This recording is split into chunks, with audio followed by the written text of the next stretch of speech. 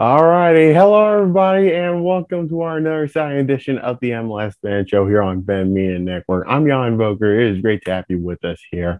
And of course, joining me is my co-host, as always, Mamadou Jallo. How you doing, Mamadou?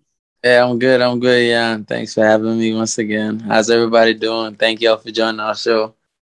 All right. Now, before we get to the big story there, we wanted to congratulate both the U.S. women's national team for winning the bronze medal in the Tokyo Olympics, and also the Canadian women's national team for winning gold for the first time ever in the 2020 Olympics. And of course, let's not forget the U.S. men's national team on winning the Gold Cup in Las Vegas in extra time. Yeah. Boy, what a match it was there. All right. Now, the big story that we've been waiting for. Lionel Messi is joining PSG. After 17 years of being involved with Barcelona and so many memories have been made, this is the end of an era for Barcelona as Lionel Messi joining on a 2-year contract to PSG. And of course, he will be wearing number 30. Why? Because he won't wear, the same number as Neymar there, but who knows? But, I gotta say, Mamadou, Yeah. the way that I heard this news, it's kind of like, an absolute, well, not like a bit of a shock, but it's more like that, it's, probably, the end for Lionel Messi in Barcelona. I mean, I'm still shocked, Jan. It's more than a bit of a shock to me. It's one of those news that it feels very surreal, even though it's like happening in this moment. It's taking place right now. Um, it's still like it's so hard for me to put into words, but I'll try my best here.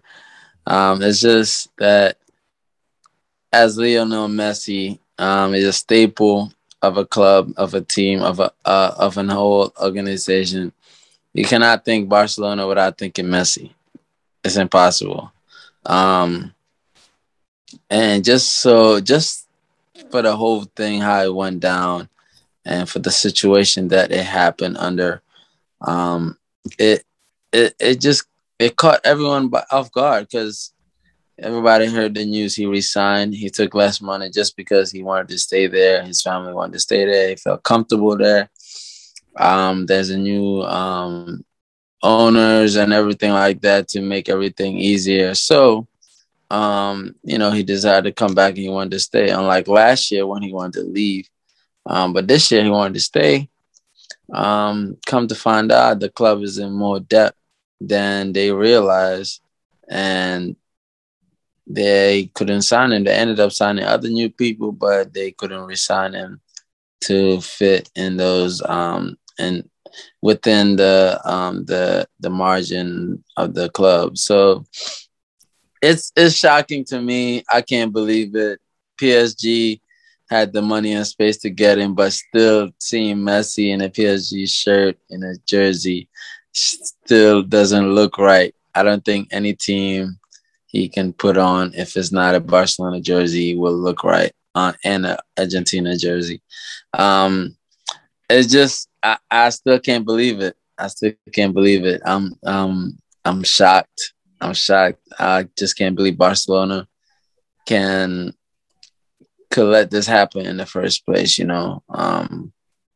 It's tragic for their fans because I know they're very sad, and this one's gonna hurt because Messi, like I said, that Messi is a one in a generational type of talent and player that when you want to keep on your team, especially if he wants to stay. You don't want anything in this type of situation to happen. Whereas his finances from um, previous owner that messed up the whole situation. It's one thing if Messi wanted to leave, but he didn't. He wanted to stay. But the other reason that happened is because the previous owners messed it up. The previous owners messed up the money and they messed up the organization. So now the new regime is suffering from that. So to sum it all up, I'm still shocked. I'm still in disbelief. And for me, it won't be real until I see him playing in a PSG game.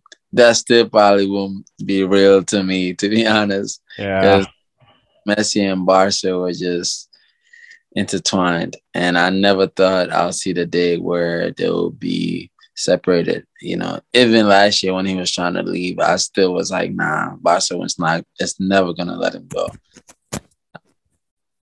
I mean, Yeah. yeah, so yeah, it's crazy. It's crazy, yeah. Yeah, like when you hear his press conferences, this is a quote that he said. Of course, he said, "Me and my family were convinced we were going to stay. It is what we wanted more than anything. I felt very sad as I had to leave this club, a club I love, in a moment I did not expect. We did everything we could because I wanted to stay. Last year, Mm. I didn't want to stay. This year, I did. I thought it was all sorted, all agreed. Then at the last moment, it was not possible due to La Liga's issue. This is what happened. So, I mean, how could this affect, not only Barcelona but also for La Liga? I mean, I feel like the La Liga wouldn't let them was an excuse, to be honest. Mm-hmm. I felt like it's an excuse. La Liga wouldn't let them because they don't have the finances. La Liga is not going to stop a team from signing their top player, especially Messi, for no reason. There's got to be a certain reason why La Liga won't let them. So I feel like they're using La Liga as a scapegoat. But the main issue is Barcelona. And yeah, just that quote is so powerful, yeah, and the quote that you just read, because I mean, just if you decrypt it, he's talking about how this they were convinced. So imagine like knowing, okay, this is the space, this is the place, this is where I'm gonna be, and he didn't come to find out until he went in to go re-sign his new deal. Excuse me. Until he went to re-sign his new deal. That's when he found out. And for that type of news to be delivered that way, there's no best way to deliver it.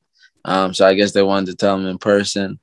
But to think one way that, hey, I'm about to resign, I'm about to stay here, my family's staying where they're comfortable, then all of a sudden a whole nother 180 turn, you go in there and then you find out, boom, it's not happening. We want to sign you as badly as Lord knows what, but we can't sign you. We literally cannot sign you. And it's very tragic. Very tragic. I feel for Messi, first and foremost, and his family, because I know he has kids too who are comfortable, but they now they have to get up and move to a whole different country with a whole different language. And yeah, so hopefully his family adjusts well and they get used to France. But yeah, that code is very powerful to me, especially given the fact that, you know, he was ready to resign, he wasn't ready to leave, and he wanted to come back. Yeah, absolutely. And, hopefully things will, settle things down there for Barcelona and hopefully things could change very well there as well. So we'll see how Barcelona could take care of things there. And of course for Messi being involved in PSG. So my question is, how would PSG line up with Messi being involved? Of course, you got like some good players there as well. Like you got Neymar, you got Kylian Mbappe, Mm. like up top, and of course you got like some other players there as well. Yeah, so at PSG now, let's talk about the game aspect. PSG now has like a whole FIFA lineup, you know, where you take the best players and kind of put them on there. The one thing is that there's one ball, and they all have to find out how to benefit of each other. Everything looks great on paper, Jan. Everything looks great on paper, but you and I both know that it takes more than paper to win a soccer game. So they have to figure that out. They really have to figure that out. Messi, Messi likes to hold on to the ball, create, look for those open spaces so he can play the ball through. He sees a dribble run, he makes that. Um, and we know by Neymar's game, hold on to the ball, dribble, dribble. He loves to dribble and create when it's there as well. But mostly he likes dribbling and then creating. Whereas Messi he dribbles to create. Where Neymar is more of like a showmanship, he's trying to show his skills and do one thing and another. And Mbappe is a man of speed, just might as well just call him Flash. Just give him the ball and he goes, and he uses his speed and he goes. So I feel like Mbappe will benefit the most off on Messi, because Messi can find him. Messi can play those balls. He can even overplay the balls, and Mbappe will find it. So that would be good in that scenario for Mbappe. But it's going to be very, very interesting to see how Messi and Neymar work together. Excuse me, Messi and Neymar work together, because, like I said, they both need the ball at their feet. They both need the ball at their feet to create what they have to create for the game. So that's going to be very interesting to watch and see. So we got to stay tuned in to see what happens with that. The Pochettino has a whole lot of work to do to see how to make those guys play together, play well together, and figure it out from there, because that's the goal. For them to play well together, because that's the only way they're going to end up winning. One person cannot do their thing, the other person cannot try to do their own thing. They have to make it all click together. So that's going to be a very interesting thing to watch and see how they work with that all season.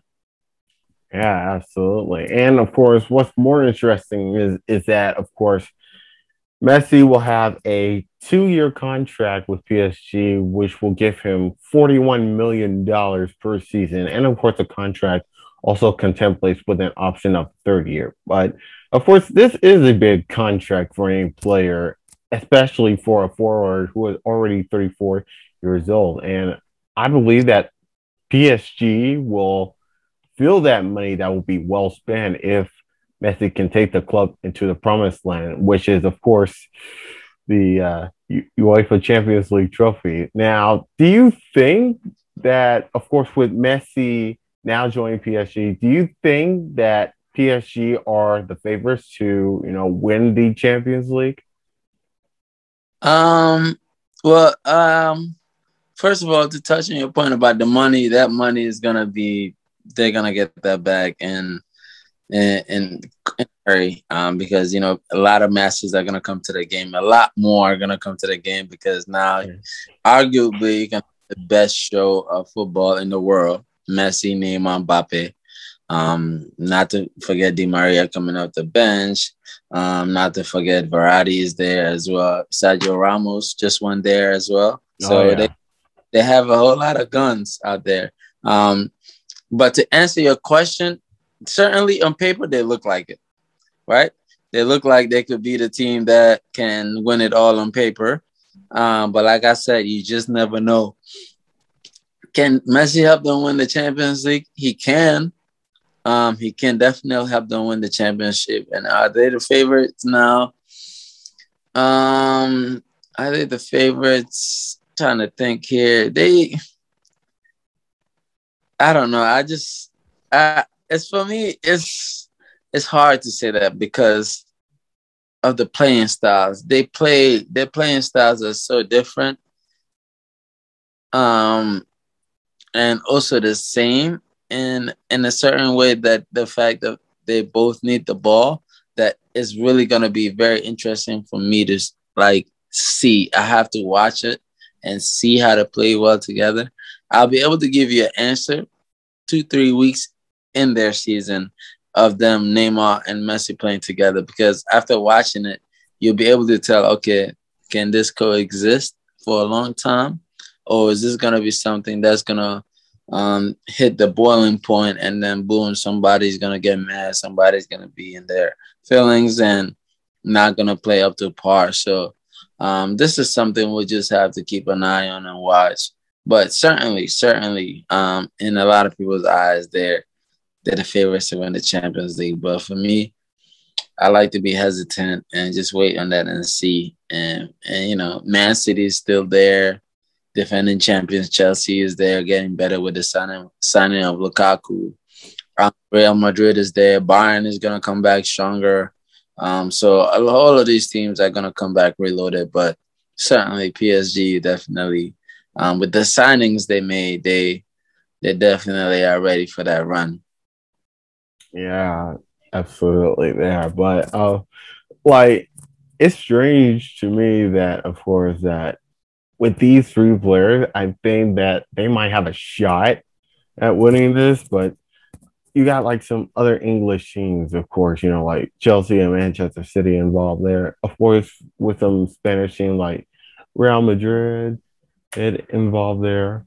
But I was thinking like in my mind, like probably like last season, like when Messi was about to leave, there were like Yeah, rumors involved that he might go to like Manchester City involved as well. yeah, But good thing he stayed for like a season there, and hopefully they don't even know what to do next there. And now he's going to PSG, and you're thinking about 2 years, $41 million contract with an option of a third year, and that's going to be interesting to see what Messi can do with PSG. And, you know, just like you said, you never know what to expect there as well.